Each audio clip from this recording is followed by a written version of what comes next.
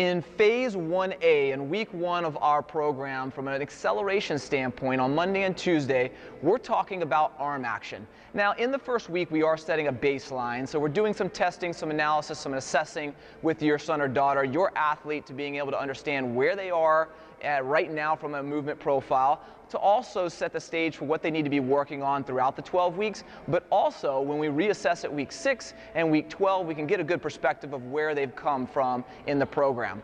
So as it relates back to the skill that we're introducing principle number 1, and that's arm action. We see a ton of athletes struggling with this specific skill only on the basis that they've never been taught it.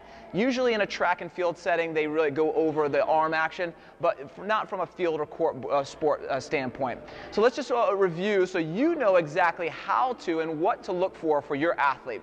So the principle of arm action is all about where to start and end. So we start typically at our chest, not necessarily touching the chest, but in line with the chest, with the palm open and thumb up. We move down and back, not coming across, but down and back through that hip pocket to clear the hips. And this is where the magic happens. From the hip to clearing it, or getting behind there with the elbow staying bent and working from the shoulder. If you look at any photo of the fastest human beings on earth in their perspective stride, you will always find that same principle, that hand working to clear the hips behind there, where they're actually going to get the most, what we call hip extension, the most power, which is really going to allow them to accelerate.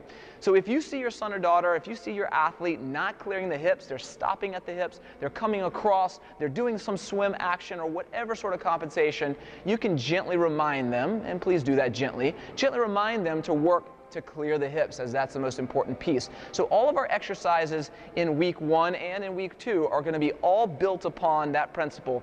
Chest to clear the hips, hands open, thumbs high, elbows bent, working straight through that hip pocket.